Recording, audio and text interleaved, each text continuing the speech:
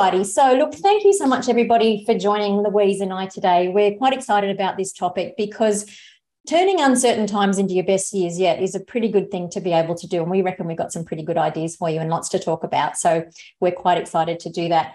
The problem is if you're operating a business or managing a team and you're feeling uncertain about it, you just don't make the right decisions. You wake up at night worrying about stuff. And the more certain we can be about things, the better a business, the more fun we can have in business and the better the results are. So I've only got a couple of slides. This isn't going to be death by PowerPoint, don't worry. Just a couple of slides at the beginning here. And why isn't that going to the next one? There we go. So really to pull it all up into what we want to cover today, we really want to share with you ways that you can become the obvious choice for your clients and candidates, how to implement an enviable delivery model. And of course, Louise is our in-house expert on that and is going to take a deep dive into that for you and help you decide what's going to shift the dial and how to stay focused on it.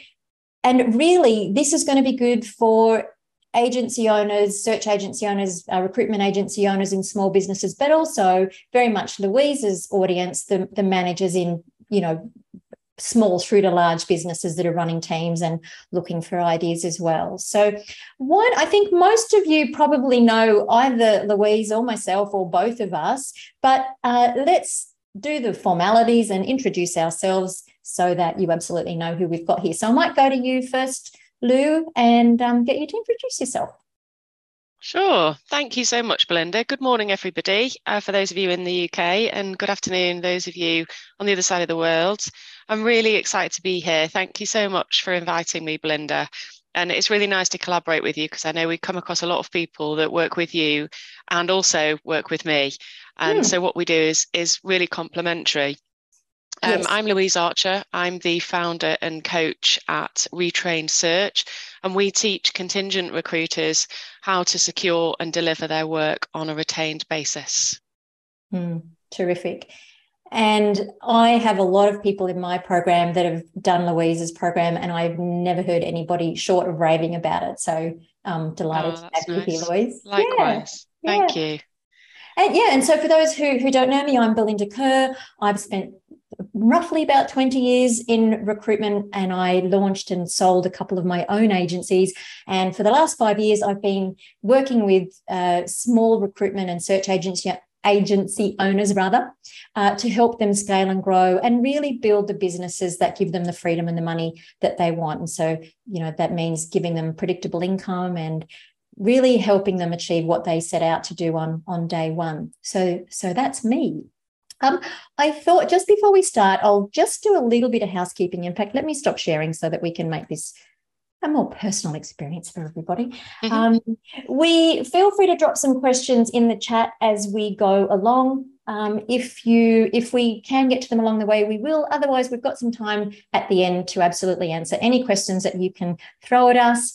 We will have you absolutely out of here within the hour. And yes, we are recording this, and give us a few days and we will send it over to you. Feel free to share it with your teams or whoever you like. Keep it for prosperity, whatever you like. What I would love to do is just kick off with a question and ask you what you are feeling uncertain about, just so that Louise and I can make sure that we're really speaking to what your concerns are. We obviously have some ideas to run through, but we can just shape it as we go along and make sure that it is what you're concerned about or uncertain about rather. So is it the word recession? Is it this new term I hear lately, quiet quitting? Is it the great resignation? Is it candidates? Is it clients going to recession? Yes, I thought that one might pop up. What else have we got? Another one going into recession. Actually, I can't see my chat. Why can't I see my chat?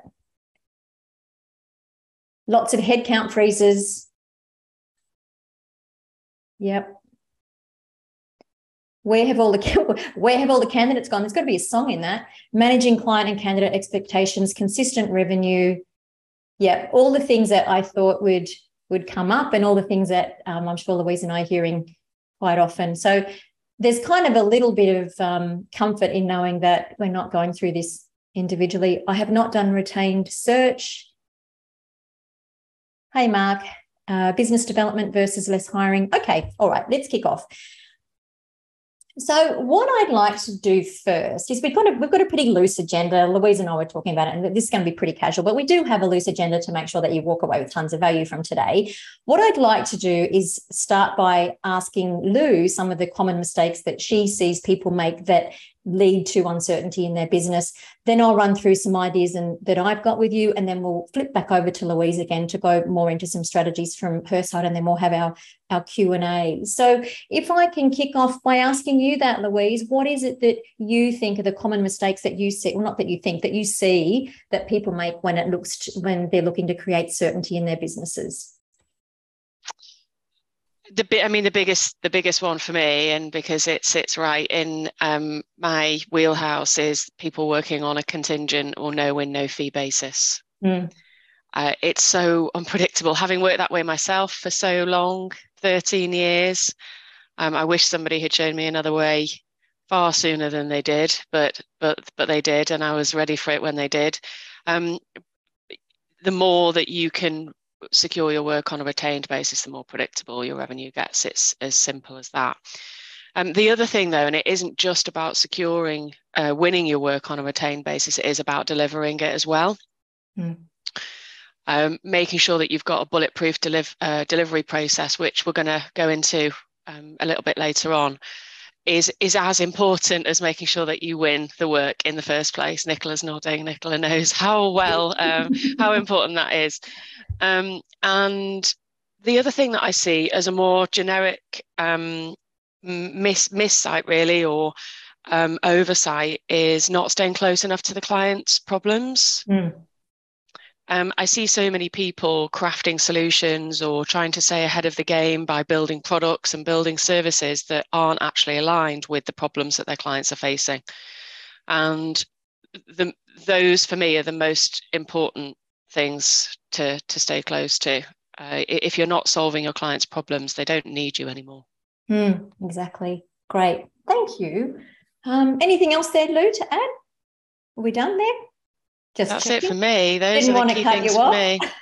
No, that's all good. All right.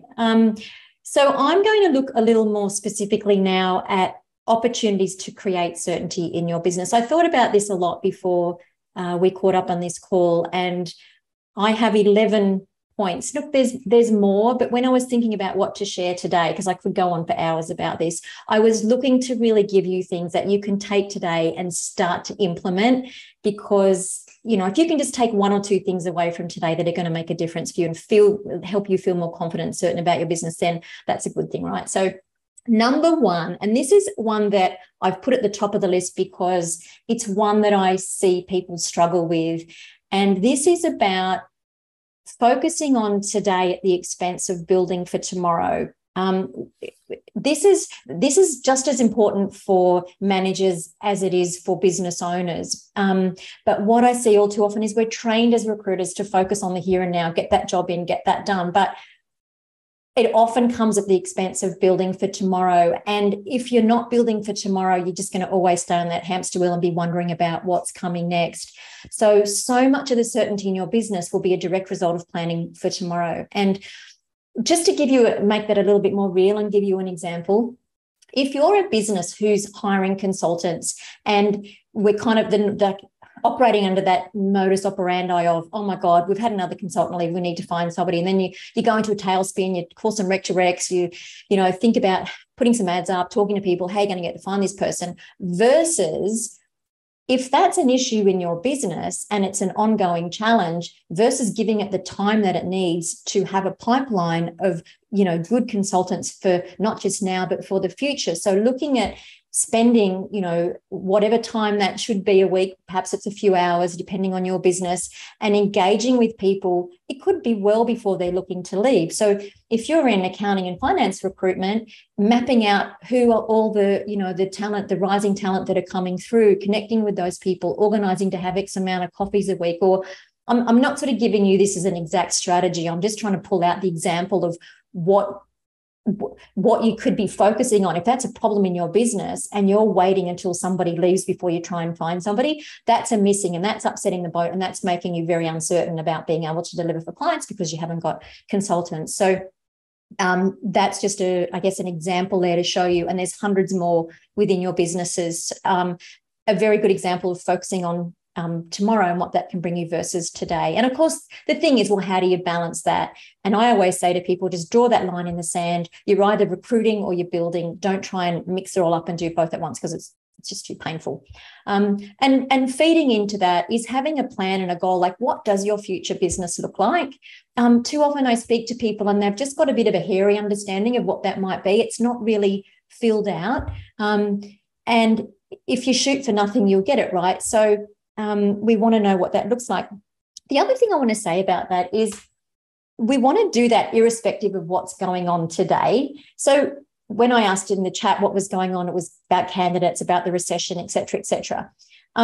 If you're always reacting to what's happening in the current market and you haven't got any bandwidth for future business, it makes it very hard to be certain about what's coming and be building the business that you want. If you've got a business that is running really well, you can ride these bumps. So, for example, recessions, when they hit us, they feel like they're going to be here forever. Recessions typically only last on average for 10 months. Candidates and client markets are cyclical, and we have to have those, because if that wasn't a problem, we wouldn't have any clients. And, obviously there's other market fluctuations. So the secret is to build a strong business for the long term that can weather any fluctuations. So can you see how, if you can do that, that would give you a sense of certainty? Tied in with that is your cash runway. So I was having a conversation with somebody the other day who was worried about the recession. And I said, well, how long is your cash runway? And what I'm talking about there is from today, if you didn't place any jobs from now, and you still had your fixed expenses and you didn't get another pound or another dollar in the bank, how long would it be until you ran out of business? And this person said to me 2 years, but was still worried about the current market. Now, really, there isn't anything to worry about there. There's plenty of time within that to keep scaling and growing and ride that, because the recession, unless it changes to what it did in the past, will be gone by then. So if your business is, I don't know if you guys can see my arm here, but if your business is up here and it's strong, and then the good and the bad times are coming under here, and you're just kind of riding those speed bumps as you go, you're okay. But if you're running a business where you have 1 or 2 months runway, it's a very, very different strategy. You absolutely need to be getting money in the door, or the results won't be good for you. So then it's not about investing and spending in the future. It's about getting the cash in the door so that you've then got a runway for when for when you need it. Our parents always taught us, put some money away for rainy days. That's very much the case here. And as Louise touched on as well, you want to know what's happening in your market. Now is a very good time, because things are changing so quickly. You really want to be speaking to your market and getting not just a sense, but a full understanding of what their plans are, so that you can build your strategy according to what's going on. Your candidates and your clients are the reason we exist. So we want to be speaking to clients about what they're feeling. What are their concerns about the imminent recession if it happens? What are they feeling about not being able to get clients and candidates? Are they planning on hiring in 6 to 12 months? Are they putting things on hold? Somebody said in the chat, having recs withdrawn. If you know what the client's plans are, and you know broadly what are your candidates' motivators, you'll be able to plan accordingly to a point. I know we don't live in a perfect world, but we can plan as best we can. So that was my number 3. My number 4 is focusing on things within your control. Don't spend so much time on Facebook and in echo chambers and listening to the local hairdresser about, how it's doomsday. Listen to the respected financial and economic forecasts and be mindful, but don't get sucked into it. It's, we've been down this path before. This isn't a new rodeo rather. There's 3 things that will control your success. One is the economy. You can't do anything about that. So you just have to be mindful of it. And unless you're running the country, perhaps you can. But where most of us are sitting, we can't.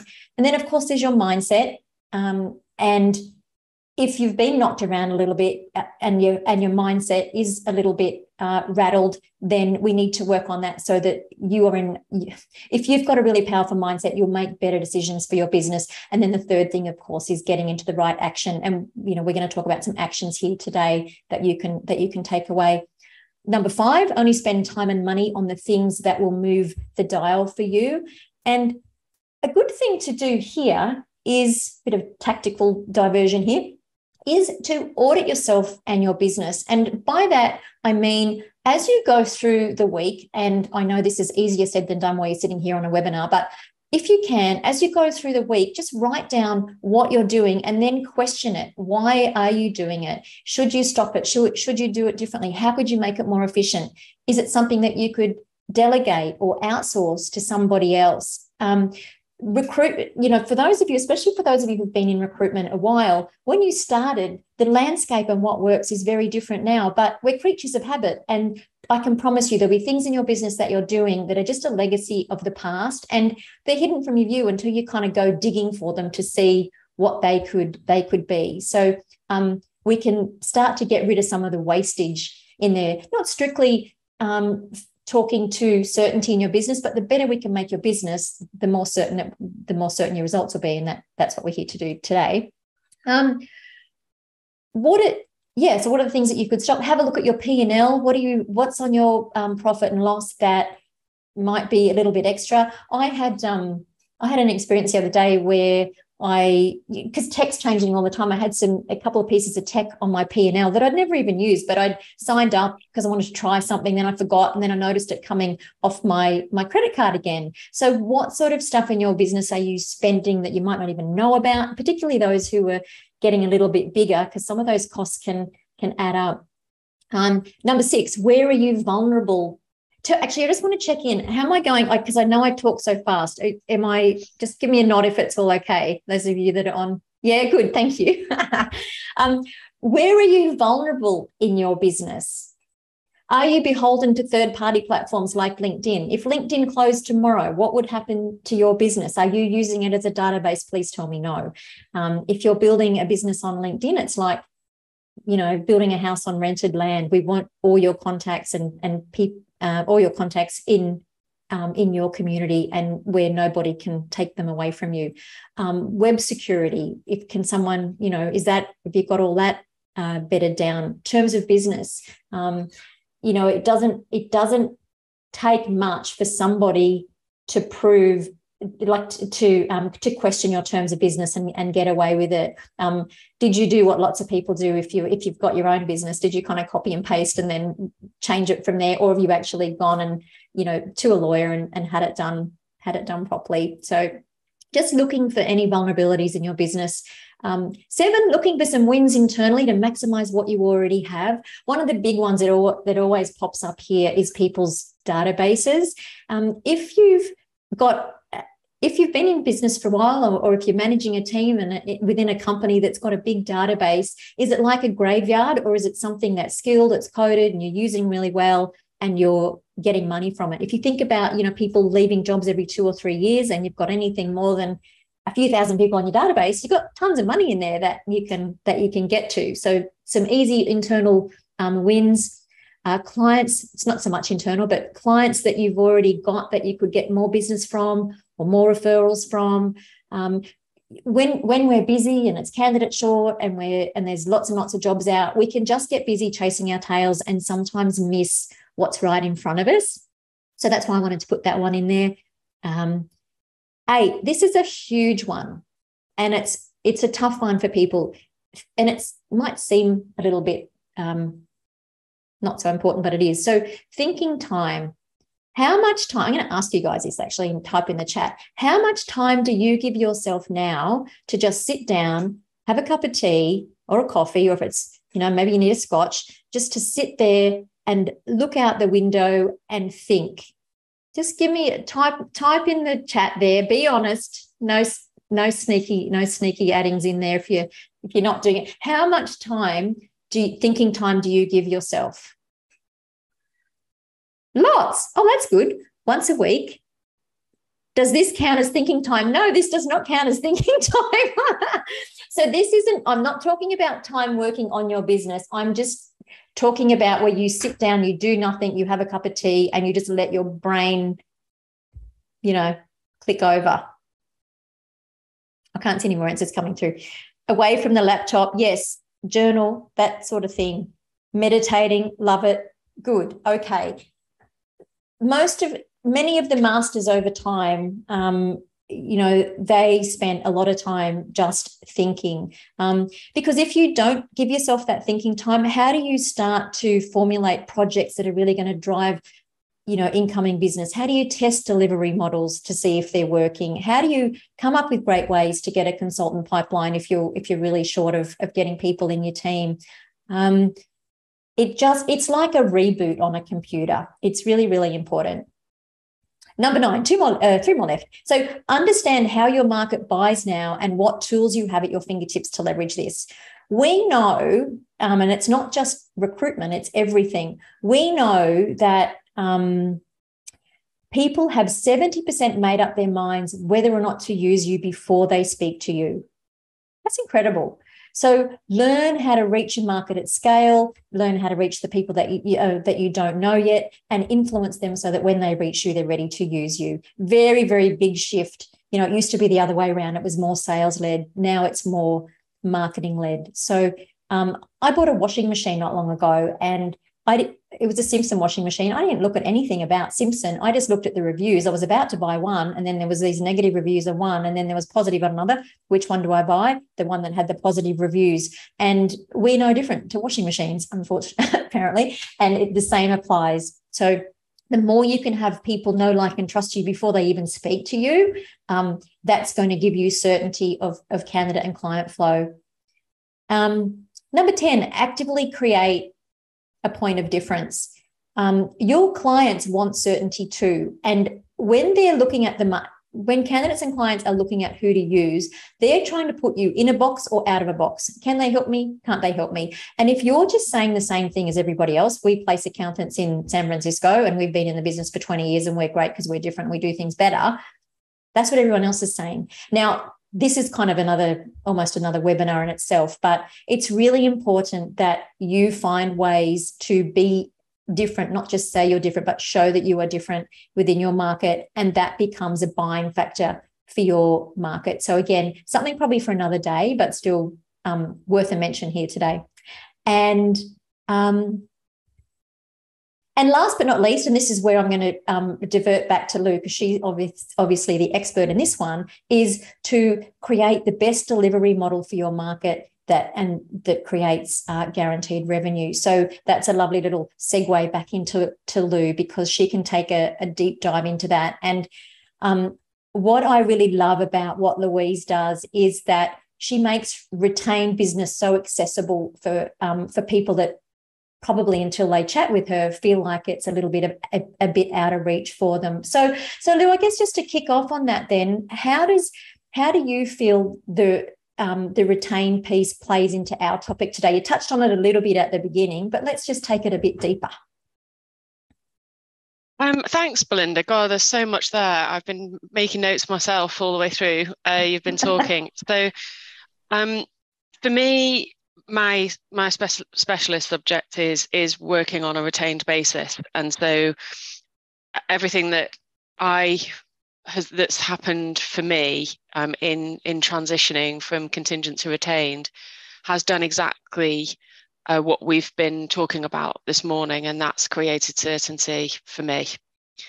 Not just in my business when I did end up working for myself, but also when I was working within a much bigger business. So it's a model that I advocate hugely, and particularly as we go into times where we're not sure what that landscape's going to look like. The relationships that we have on a contingent basis are so fragile and so tenuous that it makes sense to use this time now where it is still relatively buoyant. I would say at the moment, there are many hiring companies still hiring and still struggling to find the talent that they need, to be able to secure that work and those relationships on a retained basis, and you'll be moving into the next chapter in a much stronger position.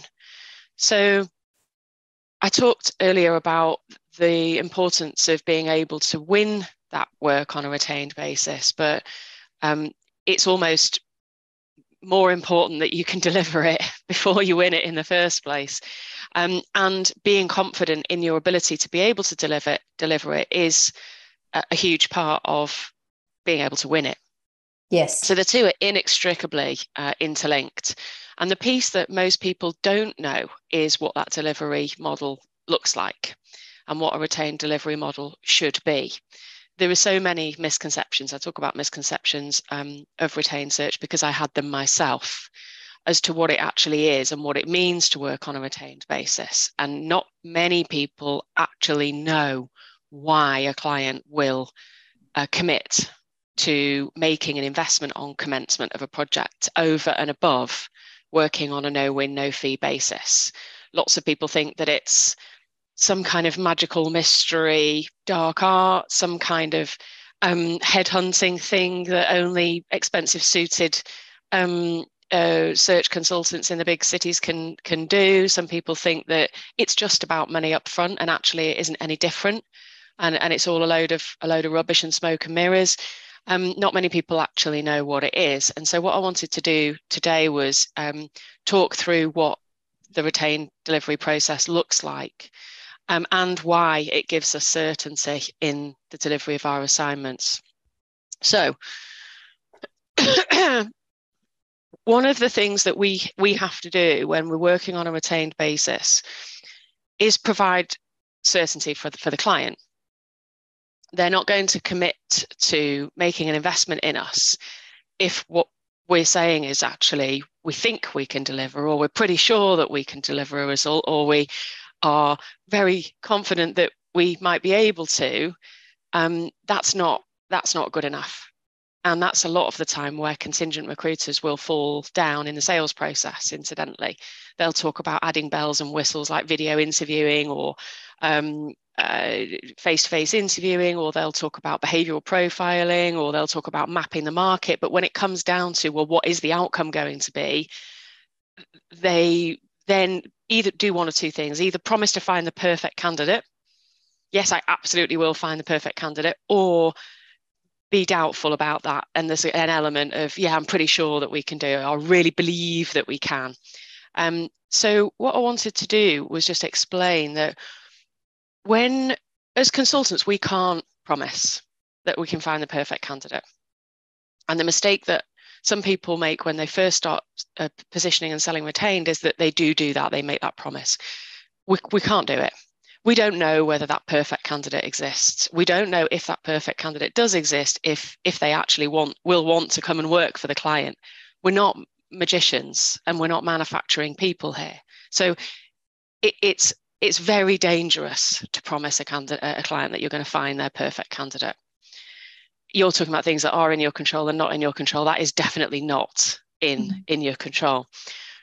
But what we can guarantee, and this is what to focus on, what we can guarantee is that we can take a thorough brief from that client, that we can align that brief with what does exist in the market, using our knowledge and using our expertise and our experience, that we can systematically identify all of the candidates that look to meet that brief within any given area across target companies. We can also guarantee that we can take the most compelling message possible to every single one of those candidates, and that we can bring to the table all of those that is humanly possible to bring to the table. And we can guarantee at the end of that process that the client is going to be making their decision from every candidate that is available to them in the market at this time. And that's the certainty that we can give our clients when we work on a retained basis. And that's the same certainty that we can have when we're delivering projects. So we can say with absolute certainty that we can put our client in a position at the end of every single project where they are making their decision from every candidate that is available to them in the market at this time, without a doubt. And that's what the client buys. You can't do that on a contingent basis. It's too risky. You could get halfway through that process and the client say, actually, I've just decided to put a pin in this for the moment, or we've decided to do something else. Without the commitment from the client, on a financial commitment from the client, and that process that you've both agreed to following, it's not commercially viable to execute a search in that way. So I don't advise you putting that in place for contingent agreements or contingent recruitment. But if a client is looking for anybody, will do, or they're not bothered if the position sits open for a while, they don't mind putting somebody in the position and there might actually be somebody better for it, then a contingent approach works just fine. But if they're looking to make sure that they're making the best hire that is available to them, then the only way to do that is to put in place a guaranteed delivery process that will make sure that they're in the position that they know for certain, without doubt, they're making the best hire available to them at this moment. How's that going down with everybody? Any questions? You're getting some love. You're getting some love from Nicola, who did your course and loved it. 100% success on all retained projects as a result. That's brilliant. Really, really, really good. Yeah. And the thing is, when you're working in this way and putting in a process like this, you can't fail. You can't fail because you're not committing to find the perfect candidate. You're committing to put your client in the position where they're making their decision from everything that is available to them. That might mean that they don't like what's available to them and they don't want to hire what's available to them. But that's not your job. Your job is to put them in that position in the first place, not to make the decision at the end of the day. That's so powerful. How's that going down with everyone else? Kerry, you say you love that. Oh, that's nice. Thank you. Great stuff. Love it, Lou. Thank you. Anybody got worries or queries around it? The steering meeting and market intel. Yeah. Hi, Louise. I'm quite interested in when you approach the client, it's about the terms and conditions, because they'll be quite different, these terms and conditions, to what I use. And do you talk them through it and try and get them to sign it? Do you ever have any hesitations? Because if I'm going to do this way of thinking, which I think is fantastic, by the way, and I will probably join your course, do you ever get any kickbacks on it? Because I've worked with a lot of these clients I'm dealing with at the moment, and so they're very used to having a tremendous amount of freebies out of me. And you know, and this morning in the UK, British papers, recession, interest rates going up 5.5%, and people, you know, we are now officially, I think, going into this horrendous recession.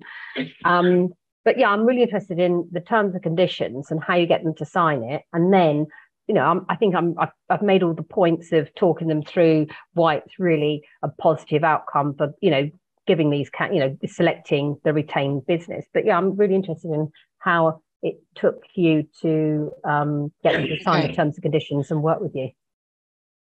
Okay, all right, good question. Thanks, Louise. So it's great that you've jotted down some of the benefits. That's brilliant.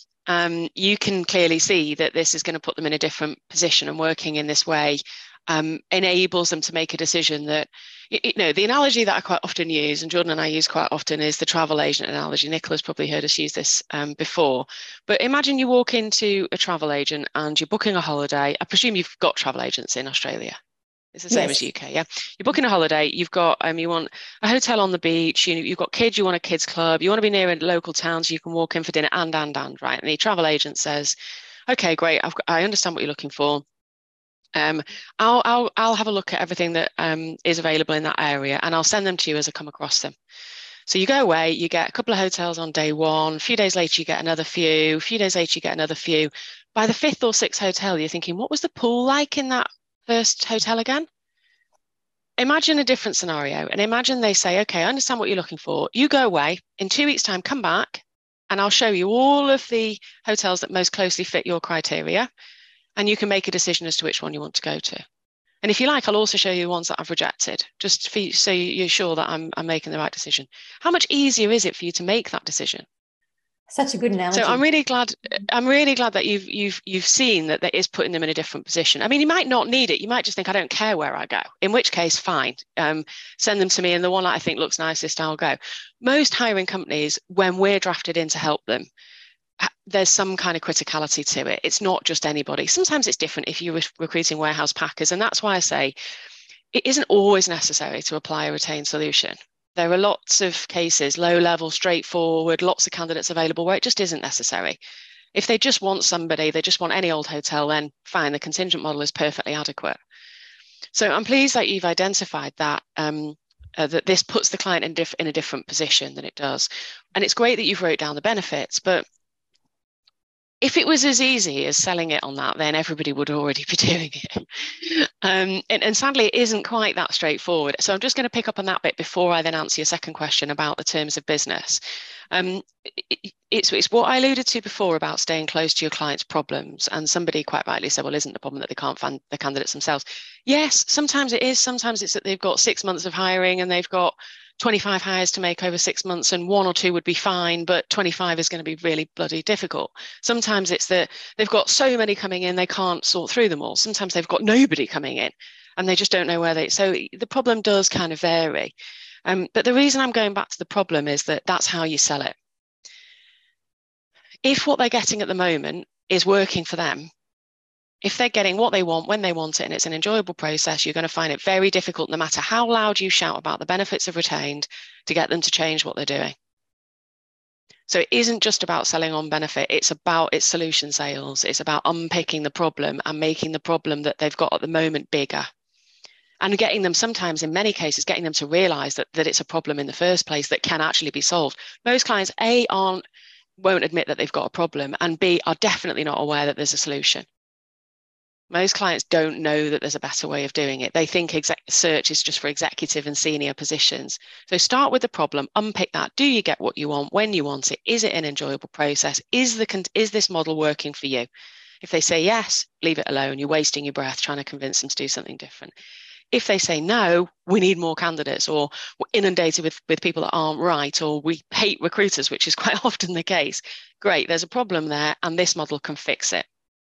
So let me talk through how there is a better way of working. Let me talk you through what it looks like. And then let me show you on this one project. Okay, so that's in a nutshell, in a very, very, very condensed format, the basis behind positioning it. Louise, someone was going to say something. No, that was just Belinda. I was just going to say, where would you recommend somebody starts when they're reconsidering delivery model? They might have been doing contingent for years and they go, okay, I can see that this could be good. Where do they start in that? I mean, obviously you can help them, but where do they start with that process? Well, the first thing is that asking that question: are my clients getting what they want when they want it, and is it an enjoyable process? Yep.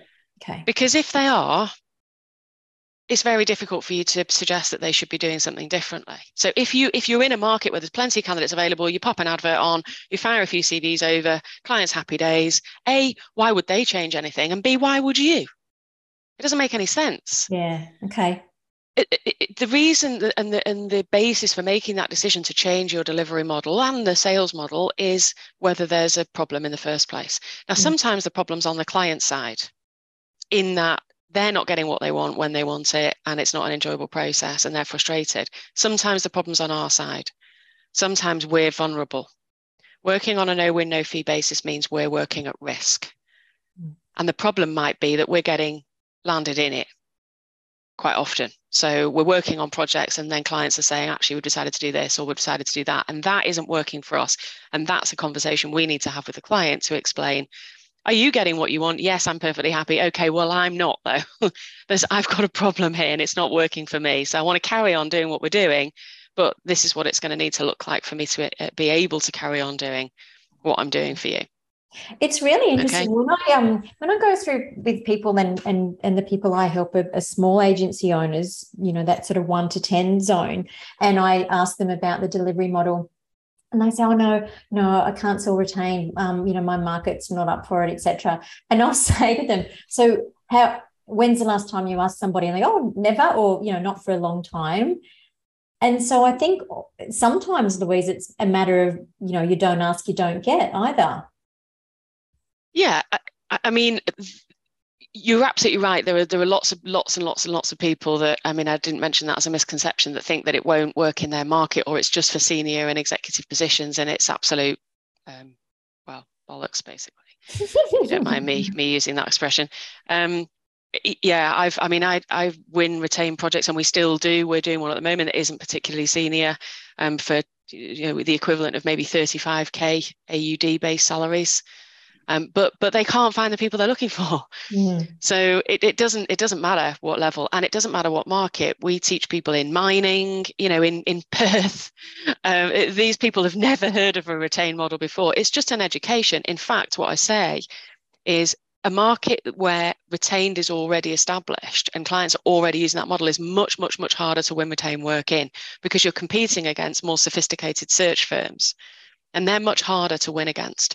Selling against the contingent model is easy.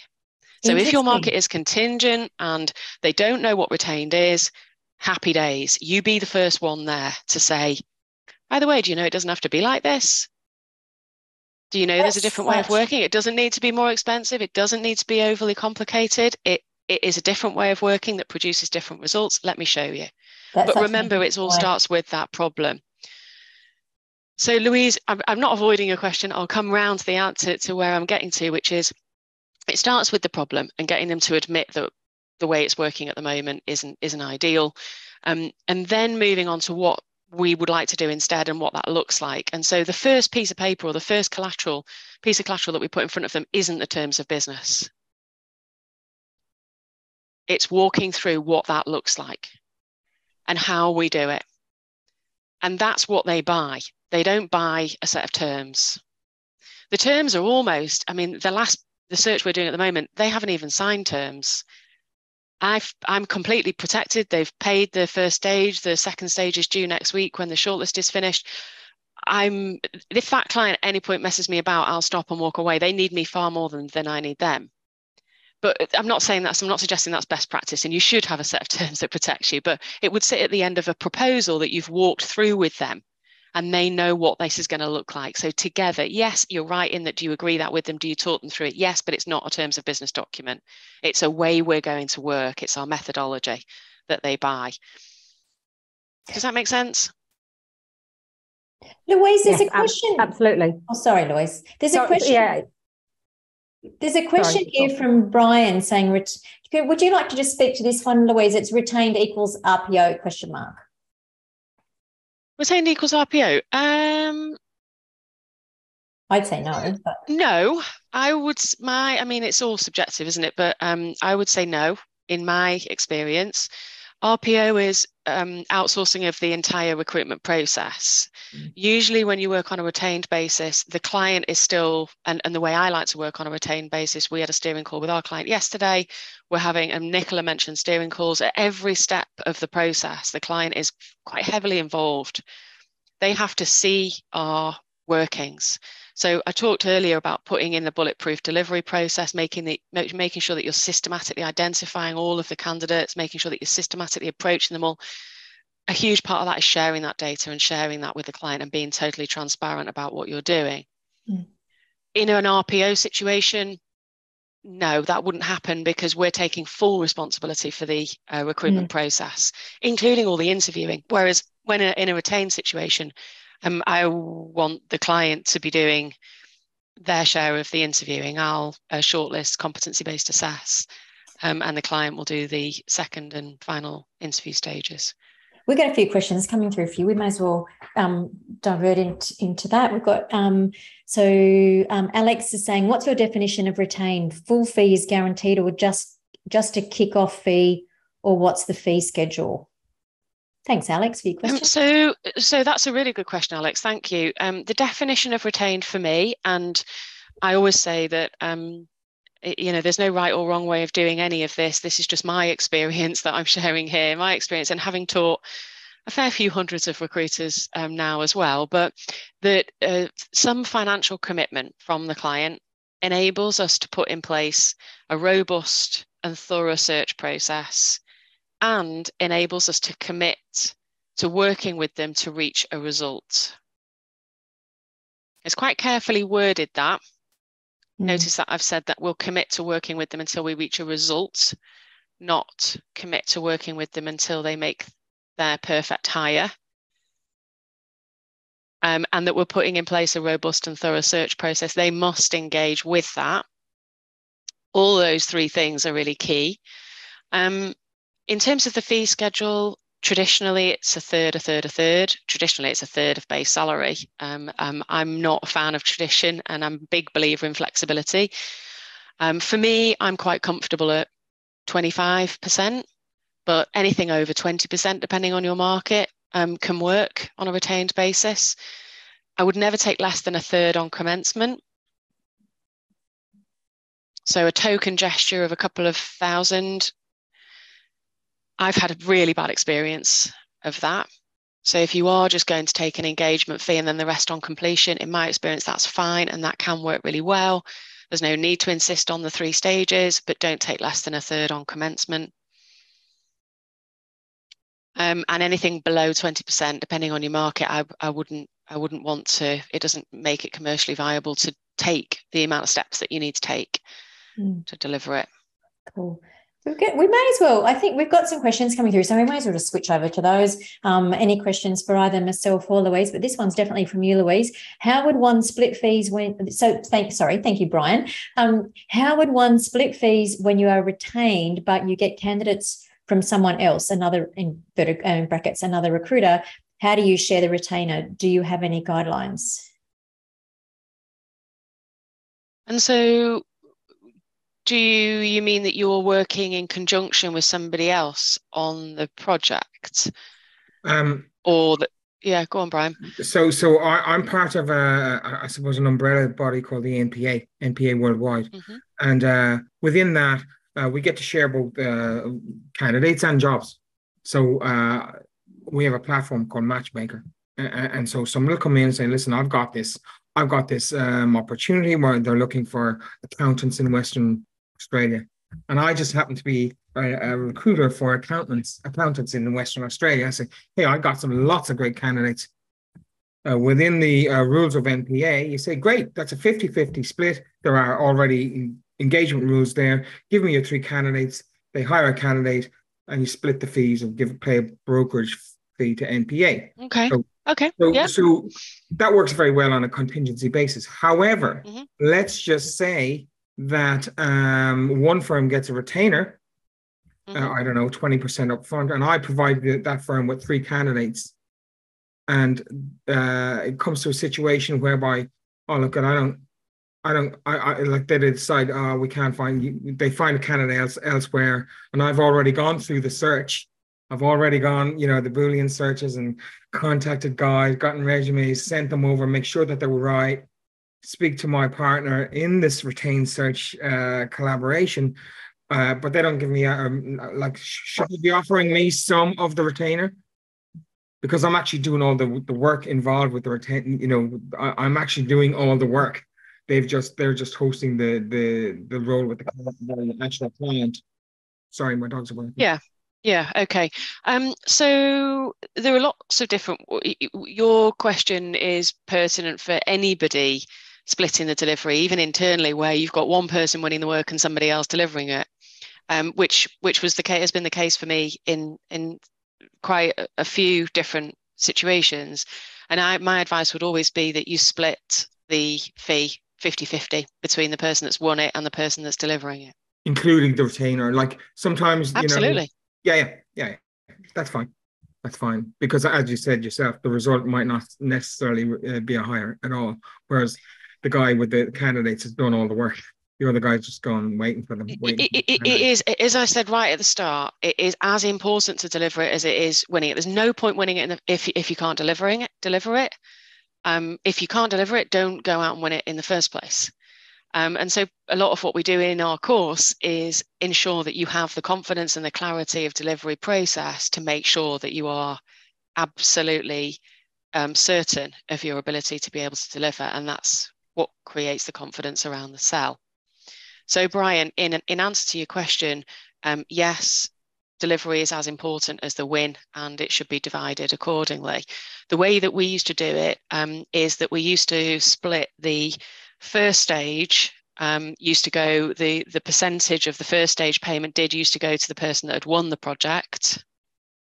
The percentage of the second stage payment used to go to the person that delivered the project, and then both parties would get an equal share of the completion stage. And that meant that both parties were incentivized to A, win projects they could deliver from a BD perspective, and B, deliver the projects if you were on the delivery side. So they were both driven to achieve the result. Cool. I might, because we're getting close to on the hour now, I might get anyone who's got any more questions just to type them in the chat box there. And I just want to go back. Casey asked a question early on about, I think it was Casey, about what sort of runway, we were talking about cash flow runway. It does change a little bit from business to business and where you're at and what sort of market you're in. But you know, if you, obviously the more the better, but I would say a minimum of 6 months. And I think one of the problems with a lot of people I speak to is they start their businesses before they have enough cash in the pot, and then they're always scrambling to get ahead. So anything north of 6 months. The other problem is that without that, people will hire too soon without that cash runway, and that just completely exposes you, because there is so much variables when you bring a new consultant into a business. You're training them when you were spending more time recruiting, that sort of thing. So at least 6 months, but ideally more, would be my answer. I don't know what you think to that, Lou. Would you agree with that number? Yeah, 6 months ideally. I mean, I'm working on my own war chest, as we call it. I'd like to get up to 12 months. That person that's in a 2-year position is enviable. 6 months would be good. That'll be really comfortable. We're not far off, but that would be great. I've got a couple of questions for you, actually, Belinda. Have you? If nobody minds me asking you questions while we're here. Quite a lot of the people that I work with are making decisions whether to hire or whether to outsource. What advice would you have, particularly for positions like researchers? They're winning retained work consistently now and not sure whether to make a permanent hire or whether to outsource the research. What advice would you give them? Yeah, it's a good question. I think there's a couple of things. If you're wanting flexibility, then outsourcing and offshoring is a great option, because you can turn off the tap and turn on the tap, and you can, you might want one person, you might want 10 people, you can get them, in a day if you really want to. Obviously, you have to train them. So flexibility is a really good reason to do that. And also, if you're trying to iron things out before you hire somebody internally, which is typically going to cost more than if you offshore it, not always, but sometimes if you're trying to iron out your process and do that, that's another reason to do that. And I think the other thing to think about when thinking about offshoring or hiring locally is there is so much more available now. Like every year, there's more and more things becoming available with offshoring, and the level of professionalism is increasing. So I hear a lot of stories where people say to me, I tried to use a VA and it, all fell in a heap.